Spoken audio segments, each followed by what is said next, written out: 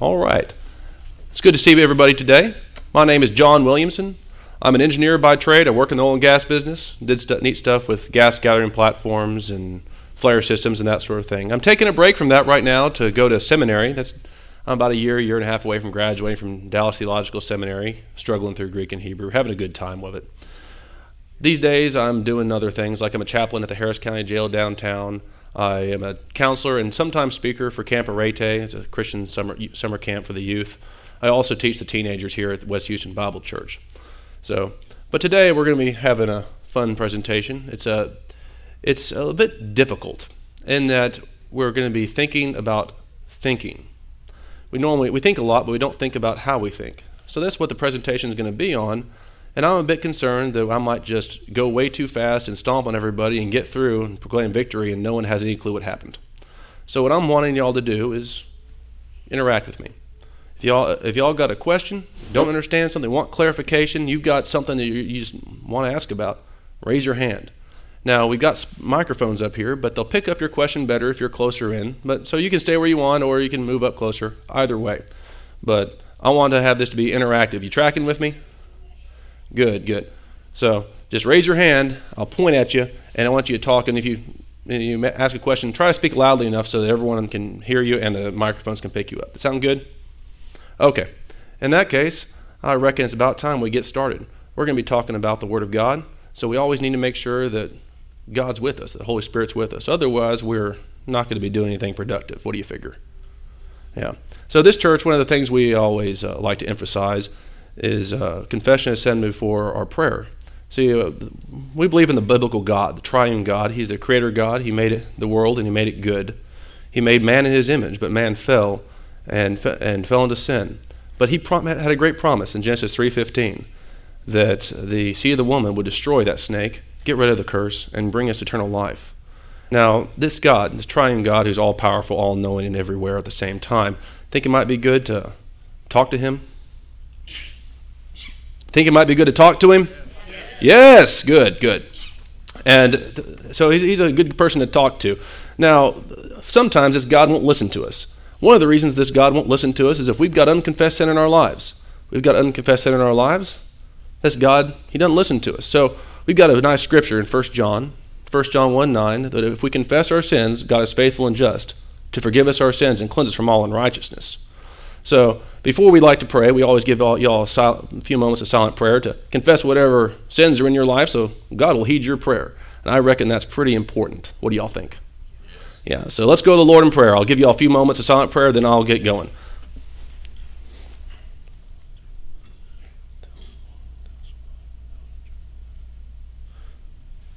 Father in heaven, I thank you for this opportunity we have to gather together and worship you through the study of your word, through the study of who you are, and through a fellowship with one with another. Got a few things to ask you for, and I ask you to listen to our prayers. I pray for all those folks that are suffering with the hurricanes and the earthquakes and the fires that are going on around here. I know that you're in charge, that in the Bible it says that you're the one who wounds, you're the one who heals, you're the one who puts to death, and you're the one who gives life. So I pray that you give healing and life to those who are in trouble. And while you're doing that, you send ministers of the gospel to places that otherwise would be closed, so that people can hear and believe and have life. I pray that your Spirit will be with us today, that you'll help me to speak well and speak truth, and help everyone listening in the audience or online to be able to understand, and that we'll all have a better appreciation for your glory when we leave this building than we walked in. In the name of your Son, Jesus Christ, in whom we have life and hope. Amen. All right. So the topic we got today before us is the ultimate proof of the Bible. Now, an ultimate proof, when I say ultimate proof, that's a pretty bold statement. That means there's nothing better than this. And I believe so. Now, we got to talk about what I mean by ultimate proof first. If by ultimate I mean everyone will be convinced or persuaded, then no, it's not ultimate. Because unfortunately, people are often not persuaded by a very good argument, and sometimes they are persuaded by a very bad argument. Most of these arguments are called logical fallacies because they persuade, but they are flawed in some manner. So this thing will not persuade everybody. But by ultimate you mean absolutely irrefutable and conclusive, then yes, this is that. Now, this is a bit of a difficult topic because, as I said, I hope you all brought your thinking caps because we're going to be thinking about thinking, and I think that's kind of cool. But we're not used to thinking about the basic fundamentals of life and of knowledge and what we know or our epistemology. So I'm going to try to go kind of slow, and we're going to work through this logically. So I've got 5 things I want to talk about. First, the nature and role of evidence in the debate about worldviews. Second, I want to talk about the nature of knowledge. What is knowledge? How do we know things? And that will lead logically to a discussion about ultimate standards. What are they? How can we judge them? And what do they mean? Which will follow into preconditions of intelligibility. That's a big word, or several big words actually. But we'll talk about it, and by the time I'm done with that, hopefully y'all will understand what I'm talking about there. And finally, I'm going to give y'all the ultimate proof of the Bible. This is one of those things that I don't talk about much because it's kind of takes a bit of time to lead up to it and explain it so it makes sense to people. But by the time we're done with our hour here, I think we'll have done that. All right, so everyone tracking with me so far? Yes. Good. So first, we're going to talk about the nature of evidence. There's an idea in the world that the debate between, say, Christians and evolutionists can be decided based on evidence. If you have enough evidence, you just put the evidence on a scale, and whoever has most evidence wins. And I'm going to talk to you about how evidence can be used and what it's good for and what it's not.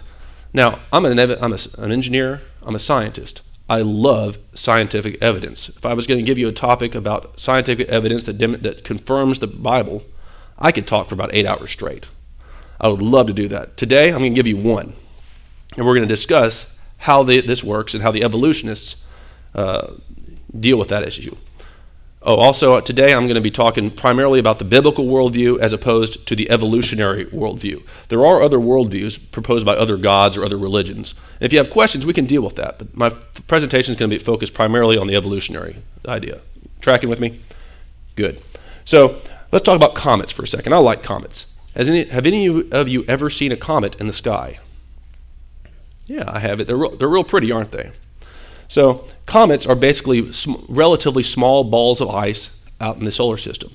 They normally have a diameter of about 2 or 3 miles at most, and they orbit in highly elliptical patterns around the sun. An elliptical pattern basically means it's a circle that's been stretched out a lot, right?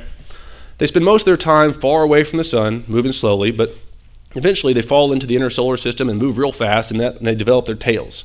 You can see on this picture they've got 2 tails. One is an ion tail. That always points directly away from the sun. And there's a dust tail that points generally away from the sun, but it's skewed a little bit by their motion. So it surprises people often that the tails don't point away from their direction of motion. But what's going on here is the sun is blasting away with the solar wind. They're blasting away at the comet. So the comet is hemorrhaging material in its 2 tails. You tracking with me? Understand? So every time the comet passes around the sun, is it getting bigger or is it getting smaller? Smaller. Why do you say smaller? Yeah, stuff is coming off of it. So every time this comet goes along the sun, it gets smaller. So eventually, it gets so small that it would disintegrate or fall apart. Now, a few years ago, there was a comet that was supposed to come around that would be very spectacular. It was called ISON, I-S-O-N. Do any of you remember that? I remember seeing advertisements for ISON, fires in the sky. No? Well, that was a few years ago. And this is the first time we'd ever seen this comet come around. And it went near the sun and it broke apart. One pass, it disintegrated, destroyed. So comets are constantly losing the mass. They're kind of like the ice cream cones of the galaxy. If you walk into a sauna and you see an ice cream cone sitting there, you can figure that it probably wasn't put there very long ago, right? Otherwise, it would have melted. Similarly with comets. They're constantly getting smaller. So we can calculate how long it would take for a comet to disintegrate to nothing. And the biggest comets we know of would only last about 100,000 years, at the longest. Now, many of them are much shorter than that. However, now the evolutionary worldview suggests that the Earth, that the solar system is 4.5 billion, that's with a B, years old. Now, how does a 100,000-year-old comet fit with a 4.5 billion-year-old solar system? Well or badly? Badly. Yes. Now, that fits very well with the biblical time frame. The Bible teaches about thousands of years. So 100,000 years fits into the thousands of years biblical time frame, but it completely is out of whack with an evolutionary billions of years time frame. So evolution stands refuted, secularism is dead, everyone's going to become a Christian and learn the Bible and follow Christ, right? No? No, I don't think they will. The reason is because the evolutionist will appeal to his worldview. He says, to come up with an answer. He says, we know that the solar system is 4.5 billion years old, so we need to figure out how comets are seen in an old solar system. So what they do is they appeal to their worldview. A worldview is a network of our most basic beliefs about reality, in light of which all observations are interpreted. Now, all of us have a worldview. Some people have a worldview that says they have no worldview, but that is itself a worldview. It is utterly inescapable to have a worldview. Now, I propose a biblical Christian worldview in which all of our knowledge, all of our basics about who man is, what the universe is, what is our purpose, and many other things are found. And the evolutionists have a naturalistic worldview of sorts. There's other worldviews out there, but they all are, there's some similarities to them. So if the evolutionist wants to save their evolutionary worldview from the thousands of years comets, what they do is they invoke a rescuing device. They appeal to their worldview to justify a rescuing device, which is a conjecture designed to save a person's worldview from apparently contrary evidence. Does anybody know how evolutionists say what a rescuing device is for comets? Anyone know? Oort cloud? Yes, the Oort cloud. Exactly that. The Oort cloud is named after Dutch astronomer Jan Oort. That's O-O-R-T.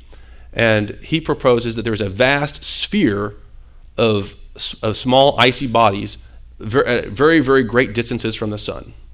And it's so far away and the objects are so small that they are utterly unobservable, that we cannot detect them. And eventually, some passing star or other object will perturb one of these icy bodies and make it fall into the solar system for it to make a new comet. Now, do we have any observational evidence for an Oort cloud? Absolutely none. But can I prove there's not an Oort cloud? No, I can't see it. I can't. Absence of evidence is not evidence of absence. So I can't prove there's not an Oort cloud, but I have no reason to believe in an Oort cloud. The evolutionist believes in an Oort cloud because his worldview demands that there's some sort of solution to this problem. And no matter what problem you bring up, whether it's information in DNA, whether it's Earth's decaying magnetic field, whether it's evidence of design everywhere in creation, the evolutionist can always appeal to the unknown to save his worldview. You tracking with me? Have I lost anybody yet? No, I haven't lost anybody? Okay. So to resolve this debate, we must then examine worldviews. We got to see which one works. And you can think about like an iceberg. Most people fight at the very top of the iceberg, but all the mass of the thing is below decks. That's a worldview. A worldview is something you don't normally see, but it influences everything you do and think and say. So let's talk about the biblical worldview here. I'm going to talk about what the biblical worldview is basically, and I've got a few points, but there's a lot more could be added to it, but I want to be kind of brief. And then I'll talk about the evolutionary worldview. So put simply, the biblical worldview states the Bible is the foundation for all knowledge. Now, doesn't mean that all knowledge is contained in the Bible, but we start there, and from the foundation of the Bible, we reason to everything else. So you want to talk about how we separate sulfur from hydrocarbons in the oil and gas industry.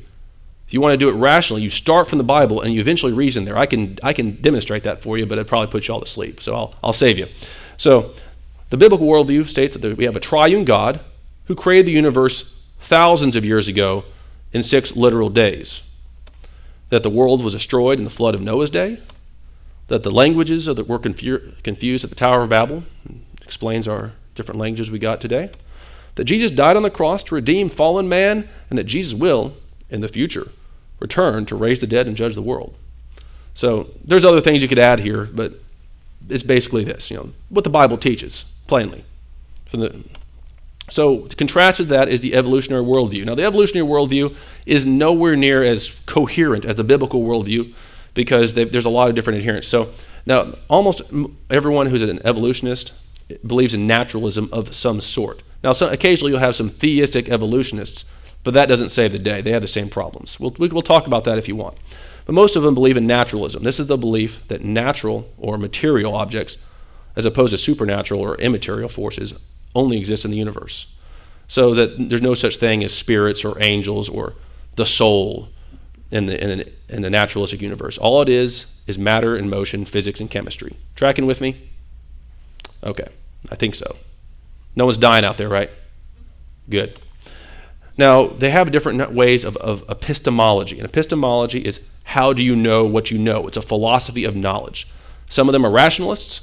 Rationalists believe that all knowledge is gained through human reason and deduction, that knowledge starts up here, that you start in your head and you reason out.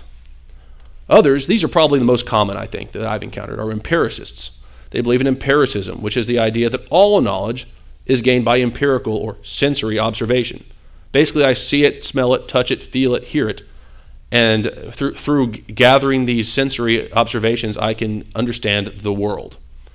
Now, there's nothing wrong with using empirical observation to some extent, but empiricism is the belief that all knowledge is gained through this system.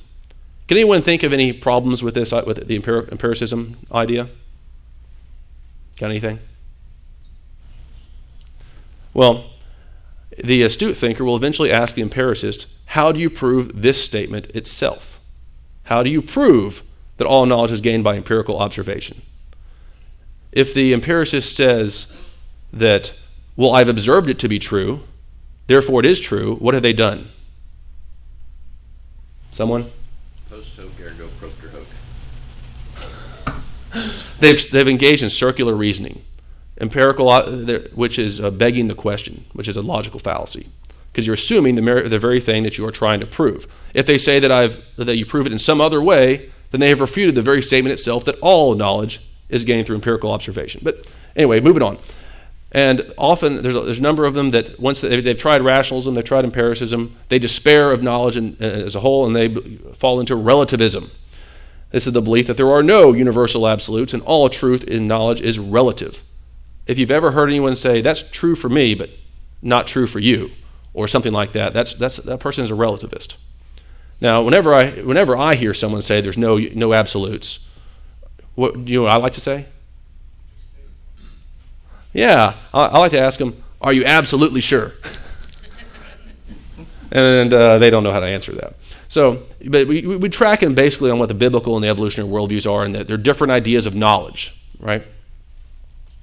So let's talk about the nature of knowledge. If we're going to know things, we need to think about how this goes.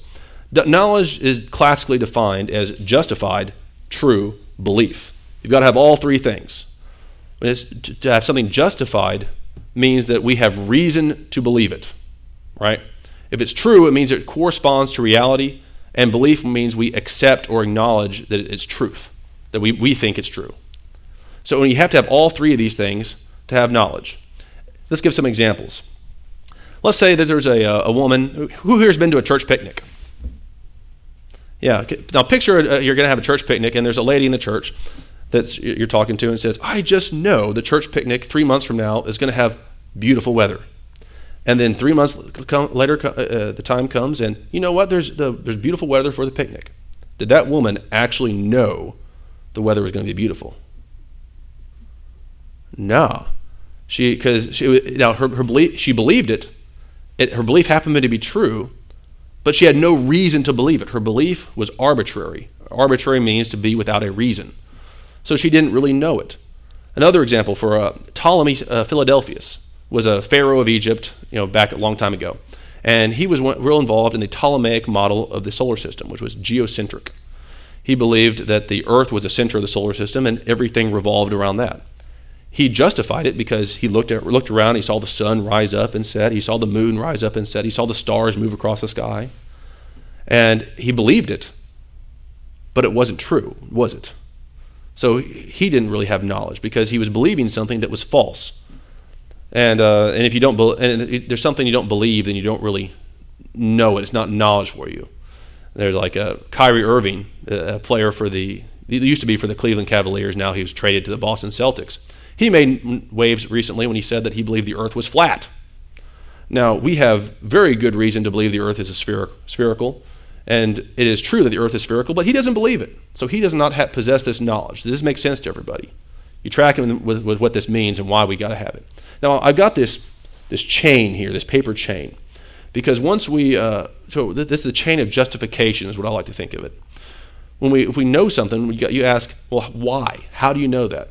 You ever have one of those kids that you tell them something and say, why? And then you tell them something else and say, why? And you just keep going down, and eventually you're like, well, that's just the way it is, or something. You ever encounter that? Yeah, well, this is basically what we're doing. Every statement you make, you've got to justify. And then you ask, well, how do you justify that other statement? For example, let's say I believe in proposition A. Whatever, that can be any statement there is. You ask, well, why do you believe in A? I'll say I believe it because of the truth of B. Well, why do you believe in B? Because of the truth of C. And so on and so forth. But eventually, we've got this chain of reasoning has to end. Because we are finite beings. Is anyone here infinite? Anyone at all? No. We're all finite, which means that we are limited. We cannot reason forever. So all chains of reasoning have to come to an end. Otherwise, we don't know anything. You tracking with me here? All right. So eventually what that leads us to is an ultimate standard. An ultimate standard is where the chain of reasoning ends. And now the astute person or that little child will ask, well, why or how do you justify an ultimate standard? There's 3 answers to this. 2 of them are bad and 1 of them is good. And so the first bad answer is you can say, well, let's say I have ultimate standards. Let's call it Q, okay? Well, a bad answer would be say, well, I justify my ultimate standard Q by standard R. Why is that a bad standard? Why is that a bad answer? That's right, because then it's not your ultimate standard. And then you've got to justify R in the same way. Another bad answer is it's justified by it doesn't need to be justified at all. Which means that if you don't justify it, you don't have a reason to believe in your ultimate standard, then what does that mean? Anyone? It means you don't know it. If knowledge is justified true belief, and you don't have a reason to believe in your ultimate standard, then you don't know it. And what happens to everything that's built on your reasoning that leads to that? It means you don't know those things either, so it all collapses. So if your ultimate standard is unjustified, it leads to the embarrassing fact that you cannot know anything at all. Yes. Now, so the good answer here, possibly, it could be bad. The good answer here is if the standard justifies itself in a non-arbitrary fashion. Now, there's an objection that should raise in people's minds here. What is the objection? Have a standard justify itself. Standard Q is justified by Q. It's circular. I heard someone say it. Yes. But circular reasoning is one of those interesting fallacies that the reasoning is valid because it's basically a restatement of your premise. The conclusion is a restatement of the premise. But it's normally considered fallacious because it's arbitrary, because it does not, there's no outside evidence to support it. So we're going to talk about ultimate standards and how you justify them. Because if we're going to have knowledge, we've got to have a reason to believe in our ultimate standard, right? We're tracking with me? This is a logical necessity. You can't escape it. Everyone's got to deal with this, if you think about it. So here's the question. How does a worldview justify itself in a non-arbitrary fashion? We got any ideas? We all stumped. Answer. A good, rational worldview must have 2 things. 1, it must be logically consistent. If your worldview contains contradictions, can that worldview be true? Can that standard be the ultimate standard? Anyone? No. Because if something cannot be both true and false in the same sense at the same time simultaneously. If it is both of these things, then it is false and cannot, or is a bad ultimate standard. The second is it's got to provide for the preconditions of intelligibility. which leads to the natural question, what the heck are preconditions of intelligibility, right? So an ultimate standard's got to provide for, and we'll talk about how this is done. So here's some of the preconditions of intelligibility. These are things that must be true before you can even begin to reason or think about things, okay? So I'm going to tell you 5 here. There's a lot more we can talk about, but I'm going to limit it to 5, and I'm going to talk about 3 of them in more greater detail. First one is the general reliability of our memory. You've got to assume this is true before you can even begin to investigate the world. Now, somebody might say, well, I know I've got a good memory because I took a memory test last week and I got a perfect score. But you could respond with, how do you know you did? You're assuming your memory is valid. It becomes actually rather challenging to assume to prove that your memory is valid and that you're not just remembering false things. Another one is the general reliability of our senses. Now, I'm not saying they have to be infallible, but that generally reliable. That what I see, I'm in a church room with people in the audience with blue chairs, and I can hear things and have smells and feel things, right? That my senses are generally reliable. If I don't believe my senses are generally reliable, then how can I interact with the world? What value are my observations? Are they of any value whatsoever? The answer is no. Now, we can demonstrate these through the Bible. I'm going to focus more on these next 3. One of them is the laws of logic. The laws of logic are the proper method of thinking between concepts, abstract concepts. So that's how we go from reason about things. If we don't have laws of logic, then there's no reason or thinking about anything at all. Laws of morality. This is what should we do, what ought we to do. And we ought to reason well, so we ought to use the laws of logic. And finally, I'm going to say the uniformity of nature, also known as the principle of induction. So we'll talk about these and figure out how they're justified. All right. Have I lost anybody yet? Nope. No one's dying. That's good. So we're going to talk about the laws of logic. They are universal. That means they apply everywhere. They're abstract. That means they are laws of thought and are not material. So you can't trip over a law of logic. And they are invariant. They do not change with time. So now let's think for a second. I want to answer from somebody out there. In a biblical Christian worldview, how would you justify an abstract invariant law entity, such as a law of logic? Is that hard, or can anybody think of anything that in the Bible that sounds like that might be a support for an abstract, universal, timeless entity? God. Yes. Answer, you appeal to a universal, that's a universal, abstract, invariant creator God. That's the God of the Bible. You've heard that God is omnipresent? What does that mean? He's everywhere. There's nowhere you can go to get away from him. You could also say that means he's universal. Abstract? Is God material? No, you're not going to go trip over God, are you? No, he's spirit, and he's unchanging. So in the Christian worldview, the biblical worldview, the laws of logic reflect the thinking of God. God's thinking is everywhere because he is everywhere. God's thinking does not change, so the laws of logic do not change. And God is himself immaterial, so his thinking is necessarily immaterial. Now, how would you go about justifying this if you're in the evolutionary worldview, if you're a naturalist? Immaterial laws are kind of hard to justify if you don't believe there's anything that's immaterial, right? Now, some proposals have been that they reflect chemistry in the brain, that there's just chemical reactions in the brain, but that loses its law-like force, because what's going on in my brain is not what's going on in your brain. We have different chemistry, and our brains change over time. In fact, my grandma had dementia. Her brain changed over time near the end of her life. So that loses their universal property. There's also been suggested that the laws of logic are merely conventional. They are agreed upon by men, by people, like societies. But there's a problem here. Now, and a good example of a convention is which side of the road you drive on. Over here, we drive on one side. Over in Britain, we drive on the other, right? Is either one morally superior to the other, good or bad? No, it's just something people have agreed on. If laws of logic are conventional, then in some societies it could be acceptable to contradict oneself. You could say it is the case that that is my car, and it is not the case that that is my car. If such a society were to exist, what would that do to language, to communication, and to orderly society in whole. You wouldn't be able to communicate at all. It destroys all distinctions.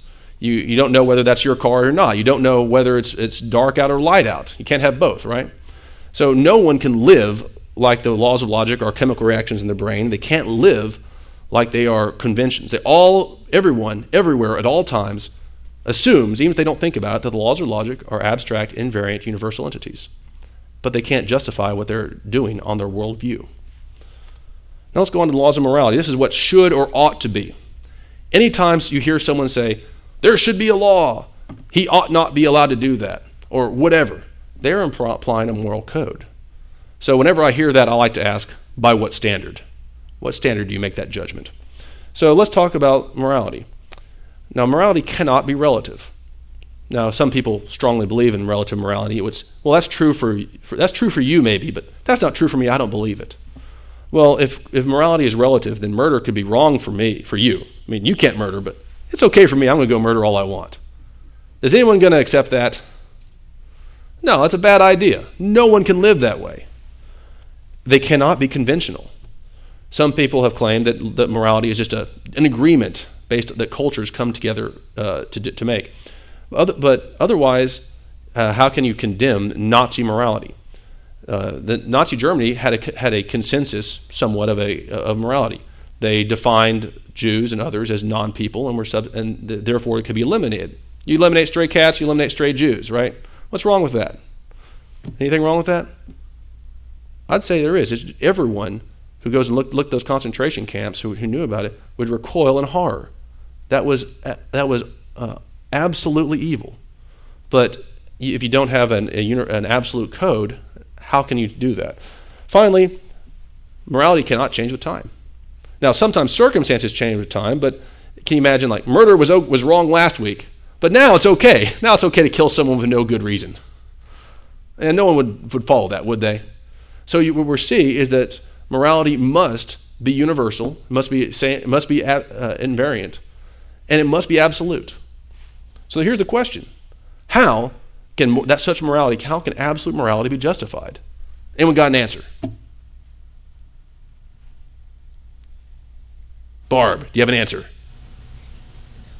No? Okay. The answer is you justify this sort of morality by appealing to an absolute creator God who defines morality. That's the God of the Bible. Think about it. If the morality does not change with time, does God change with time? No. It's absolute. Is God absolute? I mean, he's all over the place. Yeah, he's not conventional or relative. You see, in the biblical worldview, good is that which corresponds to God's character. Evil is that which is opposed to God's character. And that's absolute. It applies to all people, all times, everywhere, every when, every circumstance. And he's going to bring every act to judgment. Is this easy to justify in the Christian worldview or hard? Say something. Easy.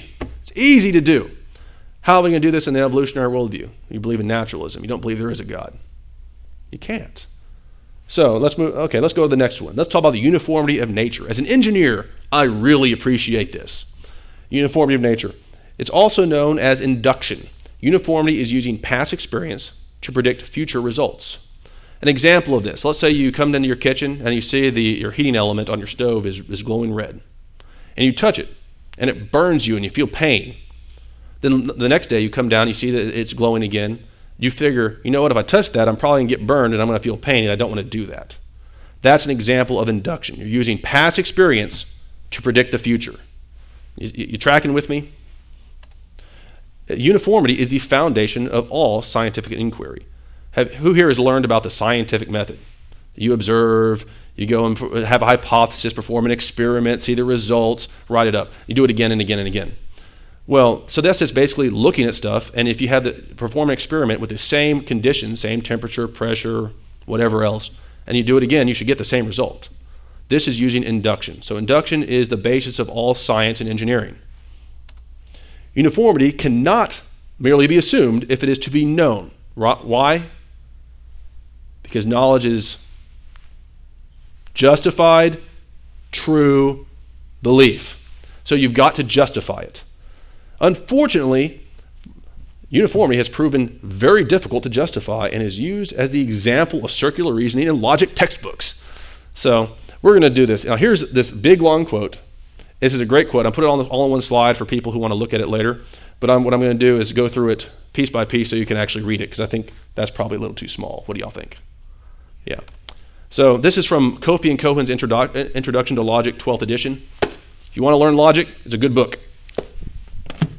Anyway, so it says, powerful minds sometimes are snared by this fallacy. He's talking about begging the question. His Latin name is petitio principii, which sometimes logical fallacies are known by their Latin nomenclature.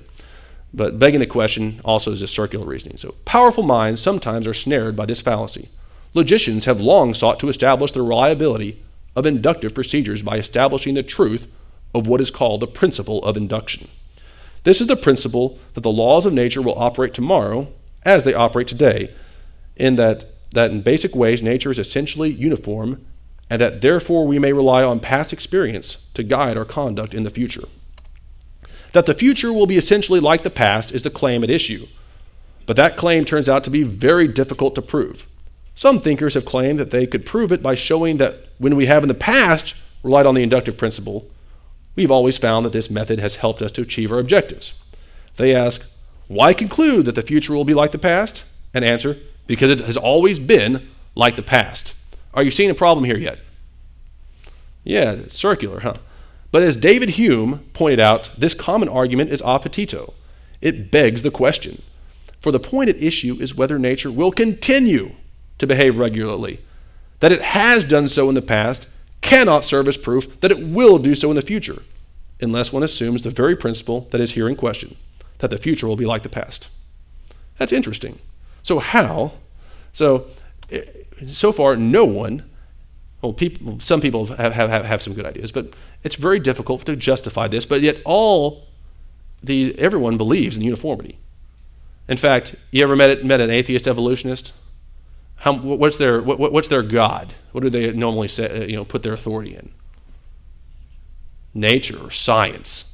Science has proven, but science is based on uniformity. I kind of wonder how they can justify this. So how can uniformity be justified? Does anyone have an answer? This is a hard one. No? Answer: you appeal to the Bible. Question: how do we justify logic? We appeal to the Bible. How do we justify morality? Appeal to the Bible. How do we justify the uniformity of nature? Appeal to the Bible. Here's how we do it. The Bible claims to be the Word of God, who knows everything and cannot lie, and He loves us, right? So when He tells us something, we might want to listen to it. Here's something that God told Noah right after the flood. He said, as long as the earth endures, seed time and harvest, cold and heat, summer and winter, day and night will never cease. That's Genesis 8:22. So God here has promised us that the basic cycles of nature will continue as long as the earth endures. Now, does that sound like uniformity? The future will basically be like the past. Since the all-knowing Creator God has told us this, we can justify it by Him. So in a Christian worldview, we can justify science. It's embarrassingly difficult to do in an evolutionary worldview. So I'm always a little bit confused when people tell me that science has disproven the Bible. I'm wondering, well, how do you justify science first, sir? So this brings us to the ultimate proof of creation. The Bible must be true by the impossibility of the contrary. Now I'm going to let this sit for a second. I see my mom is looking kind of confused. We'll talk about this. I'll have a little bit of discussion here because this is the key moment. Since the preconditions of intelligibility are only justifiable in the biblical worldview, to deny that the truth of the Bible is to deny that anything is knowable. Okay? Are you tracking with me? Let's put it another way. I'll put it in syllogistic form, in a syllogism. If the Bible were not true, it would be impossible for us to know anything. We do know things, right? We do know things. We have knowledge. We do know things, therefore the Bible must be true. Now, how can I make such a statement? Now, this is a bold statement, and I've had people mock me for this. But how can I justify this statement? I'm looking for an answer here. Anything? Anyone? All right. So let's talk about, so before we can know anything, what do we have to have? This is review here. We got to justify true belief as knowledge. So we got to justify things. But before we can even begin to reason, we've got to have some things called the preconditions of intelligibility, or the preconditions of intelligible thought. This is why I was talking about logic, morality, and uniformity. If you want to use observation of the world to gain knowledge, you've got to have uniformity. If you don't have uniformity, then you can't use past experiences to predict future behavior. And then your experiences mean absolutely nothing about the world. You're tracking with me?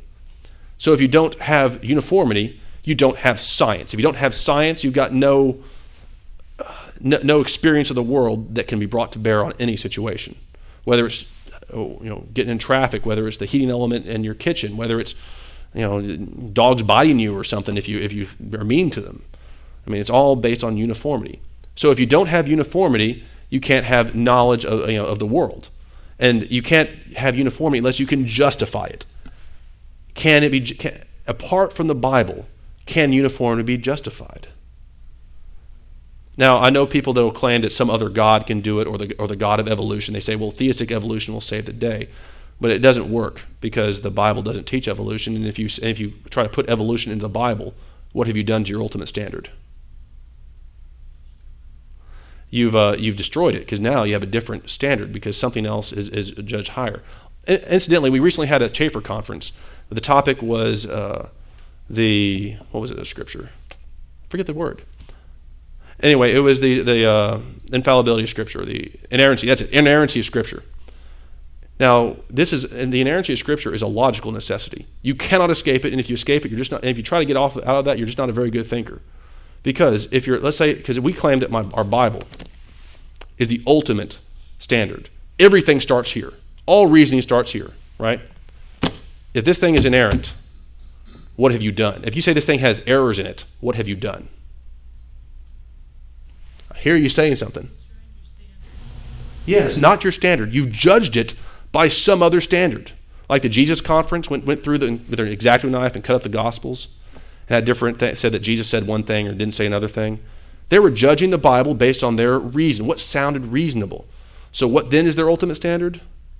Themselves. And if you want it, so you will always, by logical necessity, you will have inerrancy somewhere. If it's not in the Bible, it's in you. Or if it's not in you, it's in the majority opinion of scientists. But on the face of that, how does that work? Who here is infallible? Who here is inerrant? Who here thinks a group of atheist scientists will be inerrant? No. So by logical necessity, it's absolutely inescapable. You're going to have some source of inerrancy, and it better be the Bible, or you're going to be on quicksand. Now, getting back to the ultimate proof here. Let's see, where was I? Oh. So the uniformity is only justified through the Bible, because God has told us that the uniformity is going to continue. Absolute morality is only justified in the Bible, and we have to have that. Otherwise, there can be no right or wrong. Now, some people claim there's no right or wrong, but nobody can live that way. How they live clashes with what they believe. You tracking with me? I once had a professor at Texas A&M. He loudly proclaimed that he was an atheist, that there was no meaning in life, that everyone evolved from pond scum, and that men, women are just no more than evolved animals, chemistry in action. But you know what? That man had a son who got in a car wreck, and he was hurt. He didn't die, but he was hurt. You know, do you think that man felt like that his son was more than just evolved pond scum? That he had value, that he was maybe made in the image of God and had more valuable than a dog or an amoeba? He did. People can profess whatever they want, but they can't live like that. Similarly, you cannot have justified the laws of logic apart from God, the Creator God. You tracking with me about that? So if you can't justify the laws of logic, if you cannot justify the laws of morality, if you cannot justify the uniformity of nature in your worldview, can you have knowledge at all? Tracking with me? You starting to make sense, or is anyone still lost? Okay, I think I'm seeing some understanding here. Well, that's good. I like understanding. So, I'll give you an illustration here. Imagine somebody who is a critic of error, who's skeptical that error exists. He says, well, I can't see it, I can't feel it, I don't have any reason to believe in it. Now he's making an argument, and you hear it. What does that mean about his argument? It means it's wrong. Because how are you hearing his argument? Through air. His vocal cords are vibrating and causing air molecules to bounce into each other that move out, and eventually it reaches your ear. So he's hearing you through the air. In fact, he's breathing while he's talking. And the fact that he's alive says that there's air. So the only reason that he can make an argument is that he's wrong.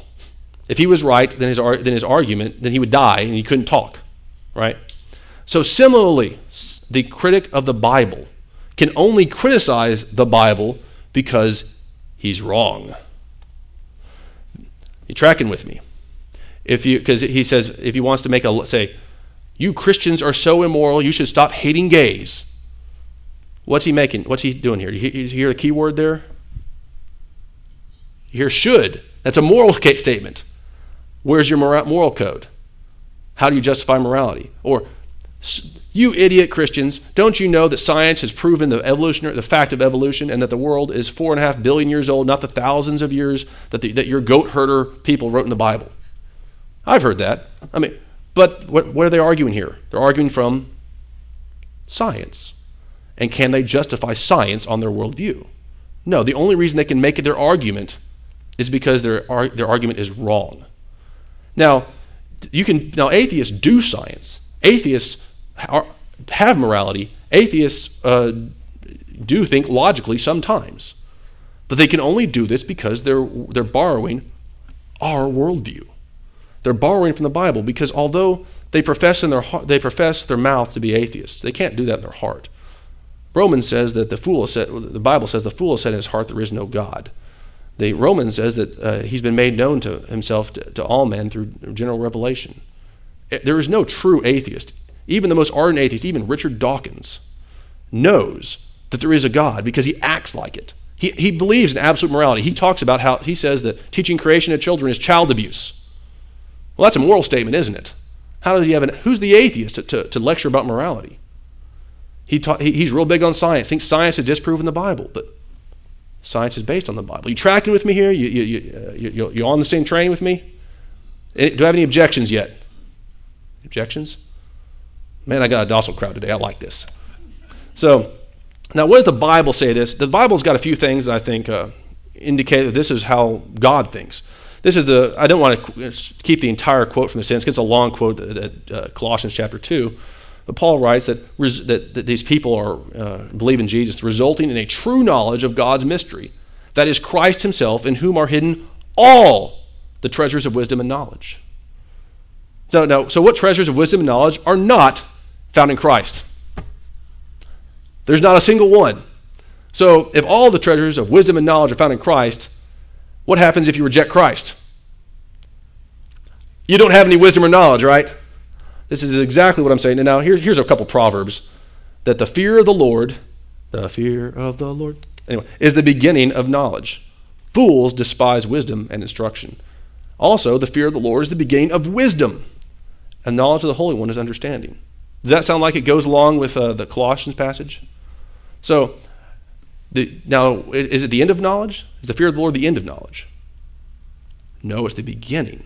So this is our beginning of knowledge. This is our ultimate standard, and by this we justify uniformity. So then, with this being true, we can go out and look around and say, we observe the world, we observe astronomy, we observe biology, geology, and then we can, starting from the Bible, we can build our logic chains, and they don't collapse. And we can have a lot of knowledge that's not found directly in the Bible, but is linked to the Bible by logical chains. You seen how this works? You understand? So, okay. Well, next what I got, I only got about 10 minutes. I want to open this up for some questions. If anyone's got any question, please ask it. Y'all been a great audience, been real supportive and quiet. So what I've got here are some examples of objections by various atheists, so we can talk about them and try to analyze them. But before I get there, if anyone's got any questions you want to deal with, raise your hand. We'll deal with them now. Okay, let's move on. So here's one from G. of Edmondson, NB, Canada, writes. These are examples from this book, from The Ultimate Proof of Creation by Dr. Jason Lisle. Fantastic book. But I've taken these examples from here. It says, your denial of basic science will in the long run discredit you and your cause. The empirical evidence is available for all to consider. Your message is akin to asking us to believe that the world is flat or that the sun revolves around the earth, despite overwhelming empirical evidence to the contrary. Okay, so now I want you to, given what we've just talked about, what we learned, I want you to spot his assumptions. What are some key words here?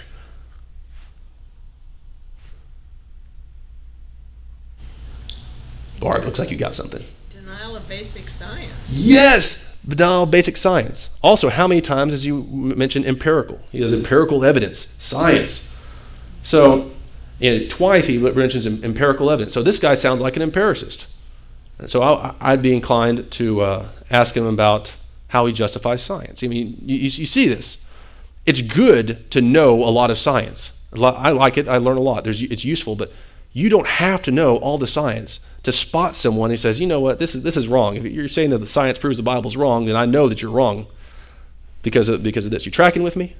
Okay. You want to move on to the next one? Sure. Here's R from San Francisco, California, writes, how can you honestly deny science and be so ignorant to the obvious truth about our beginnings? I pray that you'll have an epiphany and stop misleading people to believe in nonsense and lies. You're ultimately going to turn people off to God. If anyone has half a brain, they're going to look to science for truth, not 4,000-year-old stories written by goat herders. So, now, yeah, this is real stuff, though. This is why I included them, because this is not just something I made up. This is real stuff. So, what's the problems here? There's more than one. Got it. Obvious truth. Deny science. Yeah, they deny science. They got the science. Obvious truth. They believe in truth. What is truth? Yeah, that was a profound question that Pilate asked, isn't it? What is truth? Yeah, you got to figure out what that is. Also, there's some logical fallacies here. Now, I'm not teaching about logical fallacies, but when he says things like, if anyone has half a brain, that's a question-begging epithet. They're using emotional language to make the argument rather than giving facts. So you could, if you wanted to reply to him, you could say, well, I appreciate that you have a high regard for science, but do you know that the science is only justified through the Bible? Or that sort of thing. Also, he seems to think it's bad for people to he says, stop misleading people with nonsense and lies. What does that imply? Morality. You shouldn't lie to people. Now, I wonder why in a non-biblical worldview, lying is bad. Now, this guy seems like he might be a theistic evolutionist or something, because he says he prays. Now let's talk a little bit about why adding God to evolution or having any of these long ages or compromised positions is bad.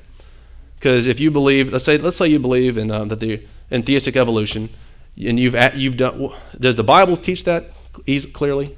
In the beginning, God created the heavens and the earth. There was evening and morning one day, evening and morning second day, evening and morning the third day. Created the animals on the sea creatures and the birds on the fifth day. Sixth day created the land animals and man. Does that sound like evolution? No. If they believe in one of these compromised positions, theistic evolution, day-age theory, framework hypothesis, celestial temple inauguration view, don't even bother looking these things up. They're not worth reading. But they believe in any of these things. What they've done is they've taken something from outside the Bible and imposed that on the Bible, and now they don't. Now this is not their ultimate standard, and what they've done is they've shifted that to the majority opinion of secular God-hating scientists, right? So if they try to appeal to that God. You say, well, how are you doing that? The God that wrote that also wrote that Jesus died, that whoever believes in him shall not perish but have eternal life. How are you going to believe one and not the other? You see how this can be used against any non-biblical worldview. Tracking with me? Okay, let's move on to the next one. B from Buffalo, New York writes, get over your childish, self-pacifying beliefs and deal with the fact that the world is senseless.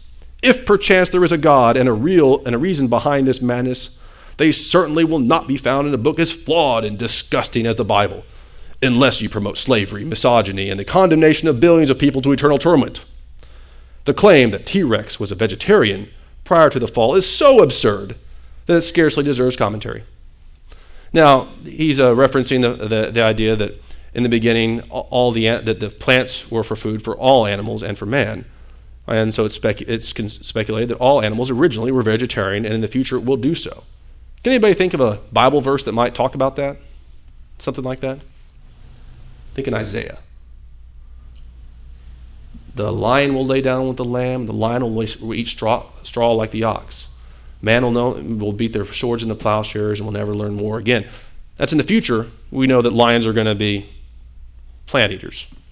So anyway, he's got this idea. Now, what are some key words here? What's going on here? What's some key words that you think that he's assuming? What's under that iceberg?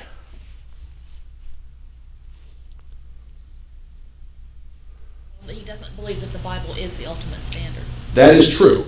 He definitely doesn't like it. Why doesn't he like it, ma'am? He said it's flawed. He says it's flawed. In fact, he goes even farther. It's flawed because it's disgusting. It promotes slavery, which is evil. It promotes misogyny, which is evil. And promotes the condemnation of billions to eternal torment, which is evil. He's making a moral judgment. And I'm wondering, what kind of standard do you have, sir? Let's talk about this. Now, there's different ways you go about actually dealing with people, even this method. But internally, when I hear these statements, there's like an alarm that goes off, like moral code, laws of logic, science, or other assumptions that don't make sense with what they profess. You tracking with me? All right, let's see. I got another one. S from Rome, Italy writes, this has to stop. The Bible is just a rework of other stories and religions about the time in question. It's insane to keep saying that the Word of God is the Word of God. Jesus was no more God than Krishna or Horus. It's not good for humanity to continue being so superstitious and ignorant of fact. You have no proof that the Bible is divine, just like there is no proof that Sai Baba is divine, yet he has followers in the millions. The Bible is a forgery just like the Talmud is a forgery. So, where would you pick at in this one? Let's see.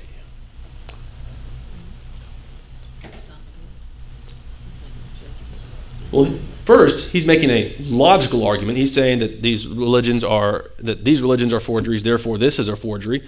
Whenever you see a word that therefore, or see a conclusion, that he's using laws of logic. Also, you notice this word good. Oops. There we go. Good. What is good and what is evil? If you say something is good, what is that implying? A moral code. And if he's saying that you need to change based on your moral code, is this a relative code or is this an absolute code? Because it's saying it's coming from me and applying to you. This is an absolute code. So this guy is invoking absolute morality. Oh, you have a moral standard. Let's talk about this. Where do you get your morality from, sir? Because I'd love to talk to you about the lawgiver and the giver of life. What do you think? Let's see. I'll give you one last example. This is something I did when I was, as some of you know, I went to a mosque for a year. I went in there and talked to the imam and tried to share gospel with Muslims. It was a fun time. And I used this method in defending the scripture. It was really a great time. I would go to the imam's office and either talk to the imam, who was trained for 8 years in Saudi Arabia, or I would talk to like 5 or 6 different committed Muslims, and they were just attacking me from every angle, trying to discredit Christianity so that I will convert and become a Muslim. Well, eventually my answer to them was this. I followed the Quran, and here's some Quran verses. And they, the unbelievers, planned to deceive. And Allah planned to deceive the unbelievers, and Allah is the best of the deceivers. And another verse, it says, those before them did also devise plots. That's deception. That's the Arabic word makah, which means to deceive. But in all things, the master of planning or deception is Allah's.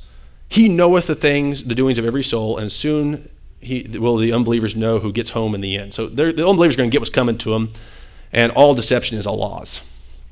So, and here, this is more for notes, but there's a story that's real important in the history of Islam called the Battle of Badr. Muhammad had left Mecca and went to the city called Yathura, which later was renamed Medina, which is the city of the Prophet. And there he made his first Muslim community. And he went to war with the people of Mecca. Now, there was the Battle of Badr involved a large caravan from Mecca. And this caravan was, it was large, it was well defended and armed. Now, Muhammad had a vision from Allah, and in it he saw this caravan was weak, few in number, and bedraggled. They weren't strong. So Muhammad got his guys together and attacked it. And he was vastly outnumbered, vastly outclassed, but because it was such a surprise, he destroyed the Meccans and won a great victory. This is one of those key points in the history of Islam. And then Allah went and told Muhammad, well, I lied to you. I showed you they were weak and weary and few in number because otherwise you would have lacked courage. I needed you to go there and fight. Now, does the God of the Bible operate like that? No, how do you do with Gideon? They're big, and I'm going to lower your numbers so that you know that I'm the one who brings the victory, right? So what I told them, the way I responded was that is there anything that God cannot do? Does anyone here know? Is there anything that God? I'm talking about Christian God here. Anything that? That's right. Titus 1:2. We know that God, who cannot lie, promised from long ago the salvation. He also cannot deny himself. I believe that's Hebrews 6:18, if I remember correctly. That's his character. So he cannot contradict himself.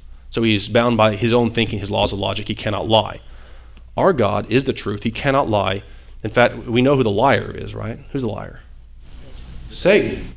Whenever they speak a lie, he speaks from his own nature because the truth is not in him. He was a murderer from the beginning, as a liar and the father of lies, right? So my argument to them, that the imam could not answer, he tried to shift the topic, was that if Christianity is true, we can believe it because our God is all-knowing, all-powerful, and he cannot lie. If Islam is true, you can't believe it because Allah is the greatest, he's the greatest of deceivers, and all deception is Allah's. He lied to Muhammad. And there's another section where it says that every time there's revelation, Satan puts some deception in the revelation, which would include the Quran. If Islam was true, could you trust it? Could you know it? The answer is no. And they never had an answer for that because I got beyond the surface dealings and got to the heart of the issue of what is truth. You tracking with me? So now I had to do a lot of studying and thinking to try to come up with this because I was like, how do I deal with all these guys? But it looks like I've run over by about 4 minutes. Do we have any last questions, comments, concerns, thoughts, feelings, or stories? Anything at all? All right, well, I guess I'll wrap it up and let us get out of here. Let's go, Lord, in prayer. Father in heaven, I thank you for this opportunity we've had to gather together and talk about your word. I pray you bless everyone as they go home. Help them with their endeavors. I know everyone's got their own trials and tribulations. Once again, I pray for all those folks that are suffering in the hurricane and pray for my pastor, Robbie Dean. Help him have a wonderful trip in Italy and come back well to us. In the name of your Son, Christ Jesus, in whom we have life, whom we have hope, in whom we have knowledge and wisdom. Amen.